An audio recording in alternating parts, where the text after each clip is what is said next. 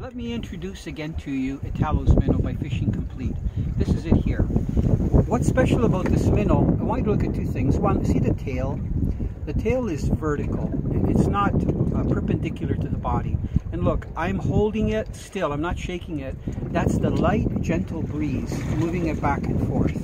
So that just tells you, if I move it now, you can see the action back and forth. It's very, very limp. If I hold it down further where the jig head is, look at. Can you see how limp that is? Amazing. The other thing I want you to take notice of is, look how thin the body is. This guy's been at the gym. And you can see that down here near my fingers, the body gets a little bit bigger, like a belly on a bait fish. But the caudal peduncle, the back part of it where the tail is thinner. Okay, so let me show you how to rig them. Now this is a special jig head made by Dominic. He does a lot of jig heads for the Detroit River. You can see that it's a aspirin pattern, like a pill pattern. It's not round, it's actually round, but then the sides are cut off. I'm using 20-pound braid with a 20-pound fluorocarbon leader. I cast that minnow out. I wasn't vertical jigging because I wanted to work it back, and I didn't move that bait, I don't think, 10 feet through the water, and a lake trout smashed it. I know most people use soft plastic minnows for bass, walleye, and I love using them for that, especially in southwestern Ontario, the Detroit River, where you use a heavier jig head. But I'll tell you what, to be able to use this ice fishing and use it over the winter months, whether you're fishing the lake that's open, if you can get your boat in, or in the river, it's amazing. Oh, it's a nice fish. Woo! I love that singing reel.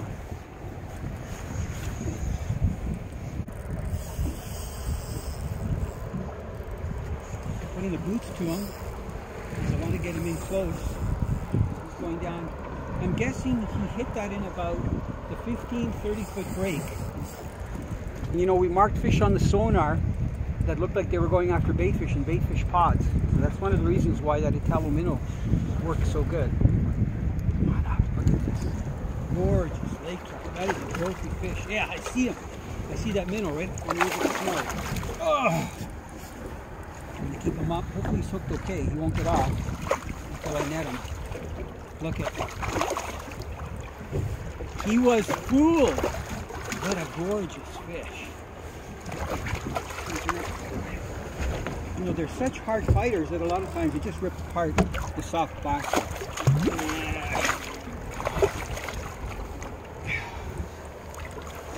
Come here. Come on, swim into that net. Swim. Swim. Good. Okay. So where the fisherman has to get his breath. Okay. Hold it right there. Oh, the Italo's minnow's out of his mouth, which is okay. I'm going to give you a quick look at this fish. Look at it. Can you appreciate how well that minnow works? For all different species of fish, especially warm water fish when the water gets cold and use like a drop shot rig, or you fish it slowly along the bottom, this is what I'm talking about. Gorgeous fish. Okay, let's release him and then I'm going to show you the minnow. Oh, I couldn't hold him.